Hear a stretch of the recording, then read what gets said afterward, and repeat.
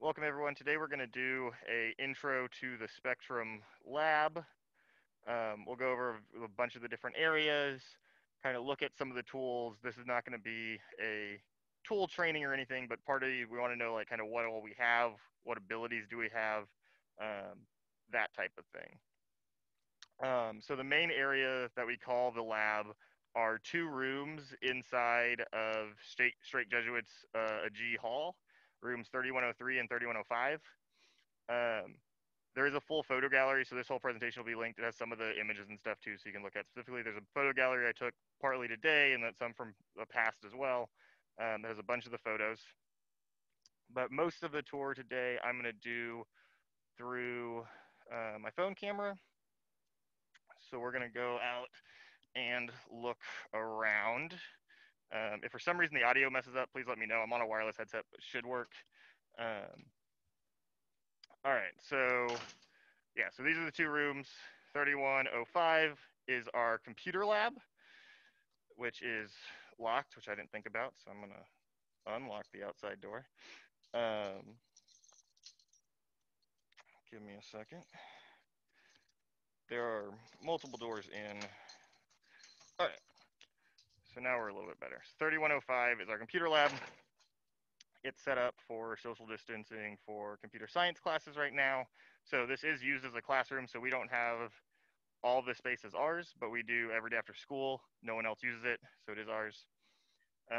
All of these computers have SolidWorks installed on them, so we do CAD on them. They do not have any of the programming software installed, so we don't do any of the programming software. We just use them for CAD and for Google Drive and all of that stuff that we do.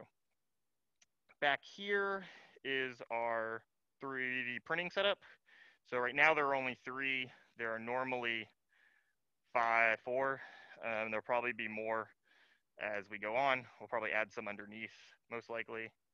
Um, these are all VEX IQ kits that we also share with the computer science department.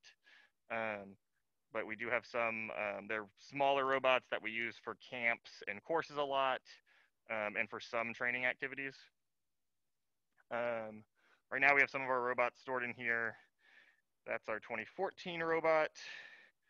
So that's one of the older ones.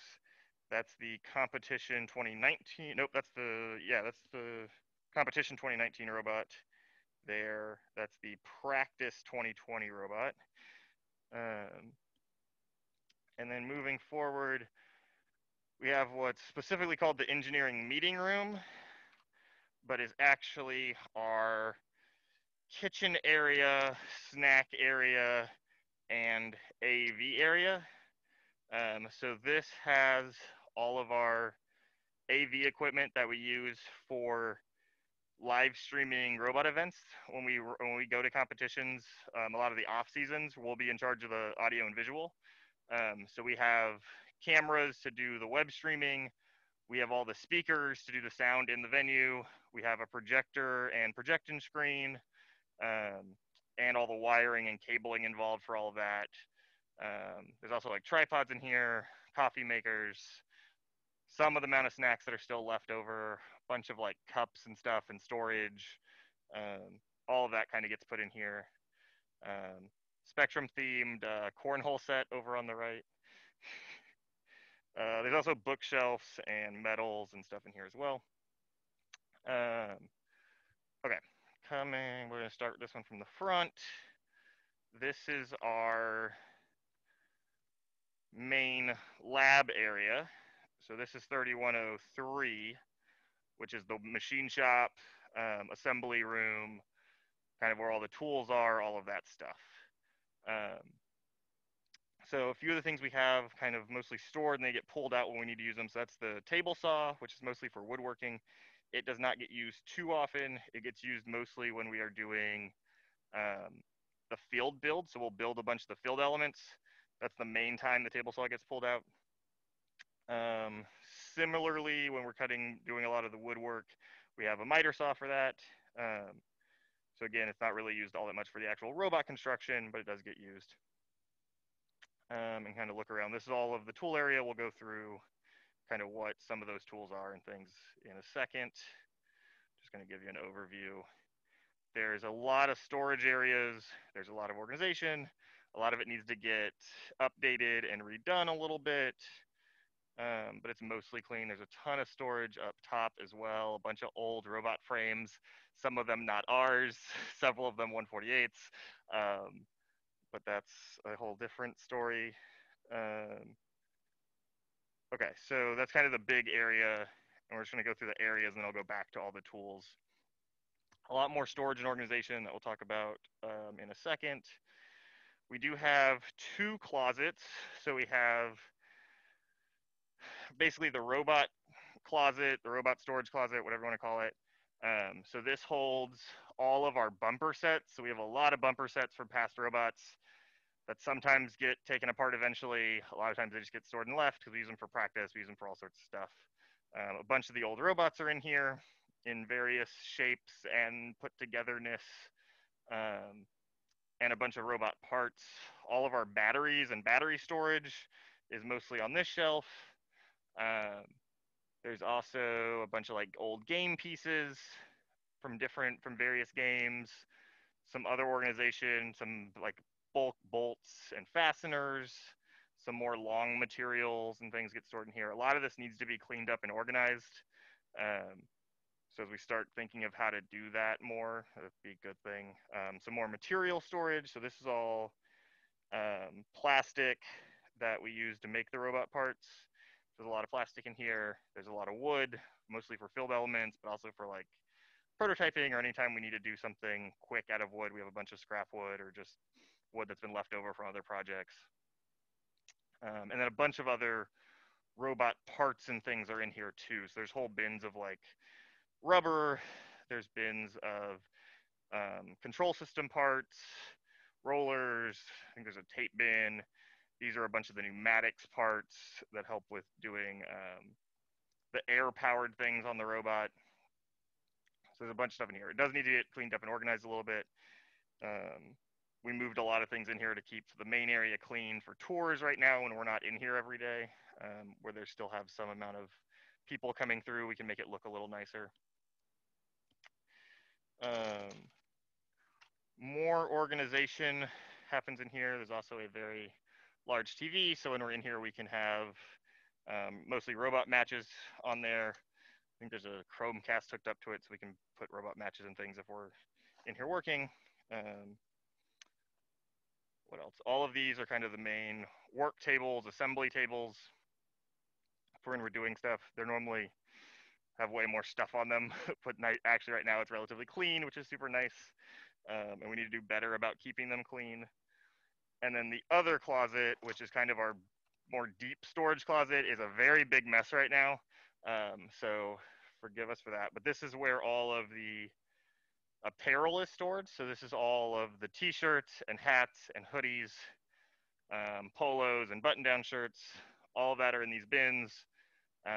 There's a bunch of event storage. So anything we need for TRI or banquet or any of that gets stored in here. There's several other things in here that need to get removed probably and find a new home, either get more organized or just no longer be stored in here. That flammables cabinet over on the right is where we have paint, grease, oils, anything like that gets stored in there. And there's some other deep wood storage, stuff that we don't use very often gets stored kind of in the back corners. But yeah, this is one of the rooms that definitely has to get cleaned up more as we're going through stuff. That cabinet right there with the off switch is our new powder coating oven that I worked on right as back in March. So it hasn't actually powder coated anything yet, but it should start working at some point. This is the rear door. So this is the normal in and out point for the team. So this goes outside. So we have our own in and out. This also leads to a very bright spot. You can kind of see these two big blue things.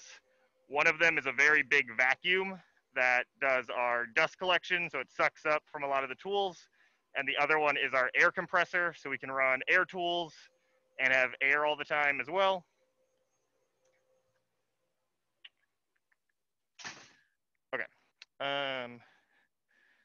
coming forward in the actual lab part,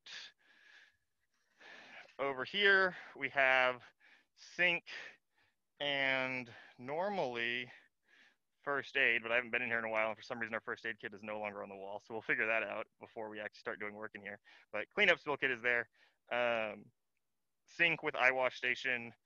We also clean paintbrushes and all of that stuff happens there. This is our powder coating setup, or at least was our powder coating setup. We now have the much bigger oven as well. So this lets us make our metal parts white, but they let us do it. It's much stronger than spray paint, and it's actually faster too because it uses the oven to cure the powder to the metal. So we can get a new part ready, clean it, spray it with powder, and bake it, and basically have it ready to go on the robot in an hour, hour and a half. It's much faster than if we have to let spray paint dry. We have some more storage shelves that need to get more organized. There's some VEX parts up there, some of the older ones, some other long-term storage stuff. It's where we store our laptops, which is how we do most of our team programming stuff. So if students don't have their own laptop they can use, we do have team laptops that have the programming software installed on them, and that's where we normally do kind of the main programming gets done on some of those. This used to be 3D printer area and still has one of the 3D printers over here. Some of this stuff is going to get pulled out and moved over to the other room. We just didn't get to do that this year. And this computer, which the desktop's up there and the monitor's here, was what we were using to run the CNC tools. So this tool right here is called a CNC router. So it is able to cut out shapes out of metal, wood, plastic, whatever we want. We have a new one coming in. I think it's getting delivered tomorrow, actually. So this will go away at some point, and the new one will be here in its place. That one will also get a replacement computer. So all of this kind of corner is going to change a bit before we actually start using it again. Next to it is the laser cutter. So this guy is able to cut plastic and wood using using a laser that's generated from a big tube that's stored in the back here. There's a big glass tube that's stored in the back, and it produces a laser that's able to cut out whatever shapes we want from plastic and wood very, very quickly and easily for us. We've had this for a little over 2 years now, and it's been working very well. The little box down there is the cooler for it, so that has to keep the laser cold. So if that's running, everything's running nice. If it starts beeping or something, it's very important that you come tell me so that we can make sure what's happening and not break our laser. That'd be bad. What else do we have? We have a mill that we've had since we moved into this building in the fall of 2013. No, sorry, the fall of 2014. So we moved into, so we've been in this lab for a little over 6 years now, or about to be 6 years. And we've had this for a while. It does not actually get that much use. It's not the most useful tool in the lab, but it is handy on occasion where we need to use it. We'll talk about like kind of what all the tools do specifically later on, but it's definitely not the most used tool. Drill press lets us drill holes in things. It's one of our 2 drill presses, so that's one. And then we have a smaller one back over here that does basically the same thing. What else? Bandsaws. We have a few different bandsaws, so they're able to cut different materials, and they have basically a big looping blade that spins up and is able to cut the different materials. So that's one of our bandsaws. This is a second bandsaw. So those are both called vertical bandsaws because the blade runs vertically up and down. And then we have a third bandsaw, which is a horizontal bandsaw. So it runs the other way. So its blade is here. And this lets us cut much longer, bigger pieces of material that we wouldn't be able to do on the vertical bandsaws. So if we have a really long piece of metal or something, we'll use this to cut a nice straight cut on it. And it actually does the cutting kind of by itself. It'll lower itself down. Uh, so it'll lower itself down and do the cutting for you basically, which is nice. And we can get really straight cuts that way. Let's see. What else? So this is our shear. So this big thing right here basically can cut through um, plastic and metal really quickly, which is very handy. And it doesn't need power at all. It just has this big handle, and you pull it back, and it comes down, and it'll just cut a very nice straight cut right through thin metal and most plastic. Any like sheet of something, which is very convenient. A couple other things: grinders and sanders to make things smooth, depending on what they are. The grinders for like steel, and the sanders for anything else.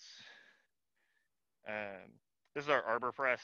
We'll talk about more about what that is, but basically this just pushes on things very hard.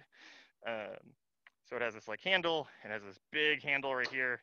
And if you really need to shove something into something else, that is what this tool is for. And it comes in very, very handy, and we actually use that probably more than we use most of the other things on this table. Um, then we come up to the lathe. The lathe is a interesting tool. It's not something that most people have in their garage or anything for the most part, but largely what it does is it is designed to it works somewhat backwards from a lot of the other tools. Most tools that you have like a saw blade or a drill bit or something, and you're moving the tool, and that's how it does the cutting. The lathe works by actually moving the part. So whatever you want to um, machine, whatever you want to remove material from, gets clamped in this big clamp right here. So you'd put something like a shaft or a tube inside of there, and you clamp it down. And then we have little sharp, um, we have little sharp cutters like this that'll stay stationary. Hold on. Okay, doing all this one-handed is tricky. And so this will get clamped here, and this will stay. This won't move at all. And then as the part rotates, when you turn the machine on, it'll spin whatever that shaft is, whatever. You move this into it, and you can cut it, and you can make things very round. You can make things smaller, and it's a very precise tool, and it helps us out a lot when we're building the robot. Uh,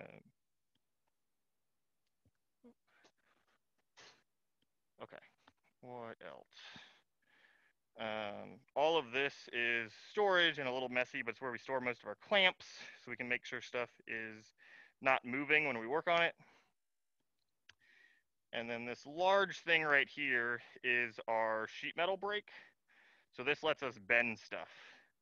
So we basically put something under that little gap, clamp it down, and then we move this whole thing up, and it lets us make things into different angles, which is very convenient. And then a lot more storage. So this little thing stores a lot of long stuff, wood, a lot of scrap. Um, so we just keep it all off the floor and semi-organized. Let's see. More storage on this side.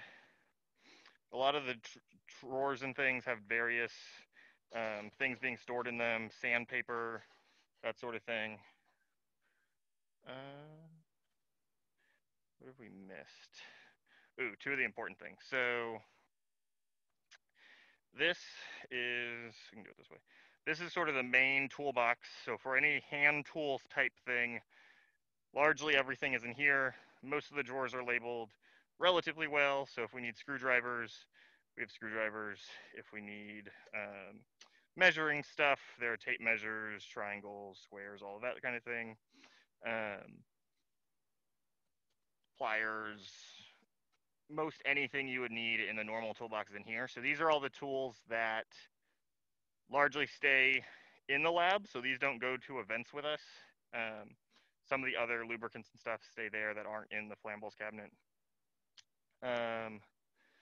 This one is just kind of overflow. We didn't actually buy this. This was from somehow else already in the school. So it just ends up being overflow stuff and other random storage. This may change at some point.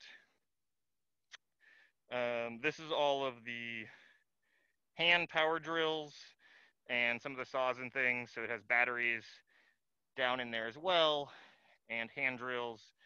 So these get used a lot, and these go to events with us. So these get packed up into little portable bins so we can take them to events. And then these two stacks right here are also portable toolboxes, and they're called the T-stacks. So this one is all robot parts. So the way we set it up is this stack should have all the parts for the robot for our current season. So if we go to an event or if we go practice somewhere and we know we may need a spare or replacement part, these various bins have a lot of the parts already ready to go and set up for whatever robot we're working on. This one's not as organized as it probably should be because we only had one event last year, so it normally gets organized as we go through the season. But it had most of what we needed in it. And then this one is the toolbox that we use at events. So this has a lot of other stuff in it: zip ties, knives, wrenches,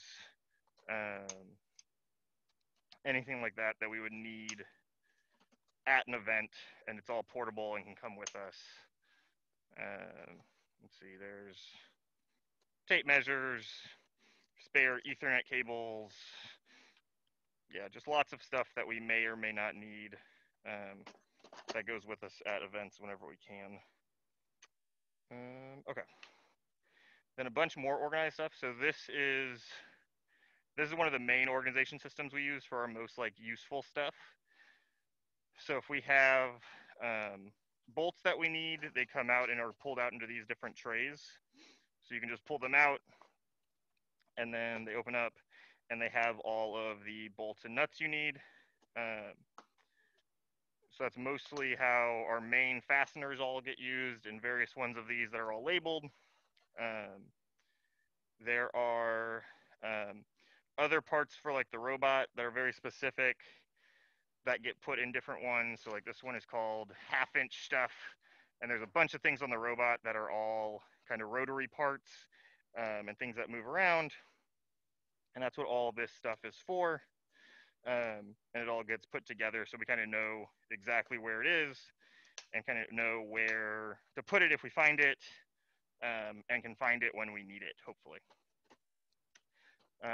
Same with some of the other ones. There's some electronic ones that have like sensors in them.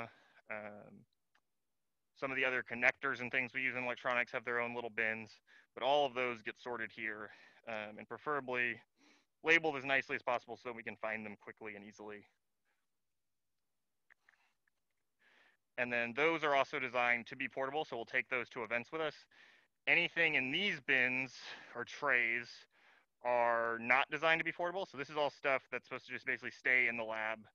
A lot of it is spare stuff, some amount of scrap stuff from past robots. So we have like a bunch of random metal gussets and things in here. All of the tape, or a lot of the tape, lives in these trays. A lot of the other fasteners that we'll have, so each one of these has basically like the size of a bolt labeled on them. That's what all these numbers are. So they have various bolts and nuts and anything else we need to be able to connect things together with. Some of the other ones are kind of just random and not as organized as they should be that we kind of need to work on. Some of them make sense, some of them don't. We've had this for a while, so it's slowly getting disorganized, and at some points we need to come back through and actually clean it all up, which we'll do at some point in the future. Who knows when. What else? I think that's the vast majority of it. This ends up being just the random corner of stuff that doesn't have a home. We probably need to clean that up a little bit more too. Oh, earlier we talked about the vacuum and compressor, but we didn't see the inside. So that big pipe up there is the vacuum or dust collector. and so that sucks air and dust out. The smaller pipe is compressed air coming in, so they both lead over into both of these walls. So any of these bigger pipes coming down are pipes where you can connect the vacuum to, and then any of the smaller pipes are pipes for the compressed air, so you can have compressed air runs throughout the room as well. And then we have power from the ceiling for most of the room, as well as some outlets around the room as well. Okay. Questions, things people want to see?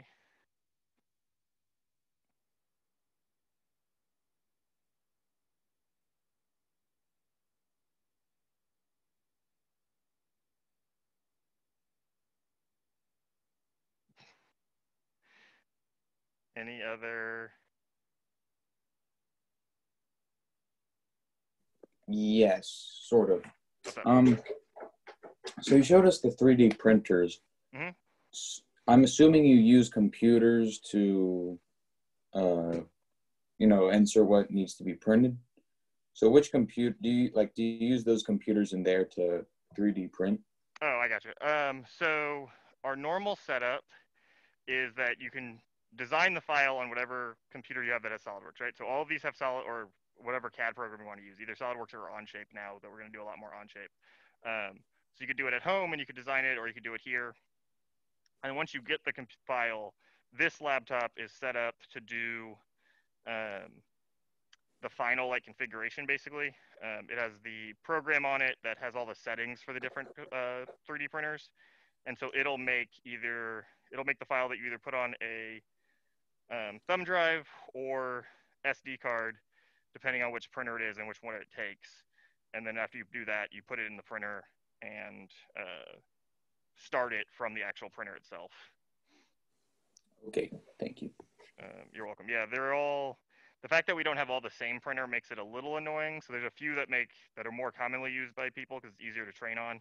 There are a few that are a little bit more annoying that only get used by a couple people because you have to like learn how to do it. But we're gonna work on that and make that easier, hopefully. So if the programming isn't done on those computers, where is it done from? Oh yeah, so most of the time it ends up being done on people's individual laptops, but we do have team laptops as well that have it on there. So like they'll get stored up here, and they have a little charging thing that we built with the laser cutter. So this was all just plywood, and we designed and built this. So then it has all of the laptop chargers and laptops. So almost all of these have the programming software on them. But most seasons, whoever is doing the large amount of the programming normally has a computer. If not, they can use those though.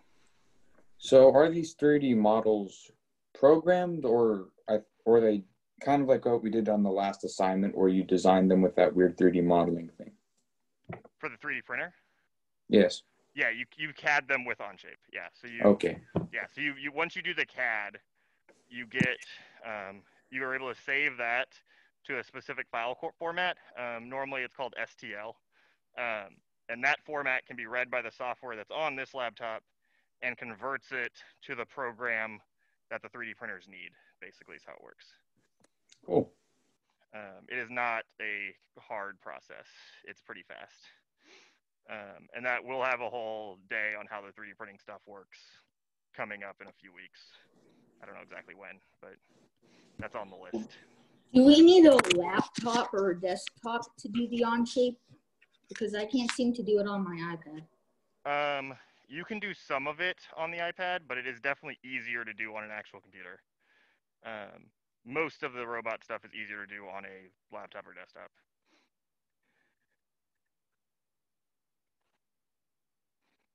What time is the lab open? Like, when can you first get into the lab? You can't right now. So eventually we'll figure that out. But at the moment it is closed.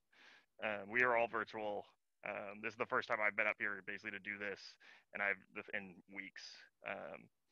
And we'll still be closed for a while just because it's way too hard to distance. If we have 20 plus people in here, we're all touching all the same things. It just doesn't really work. So eventually we will. I don't know when that time will be.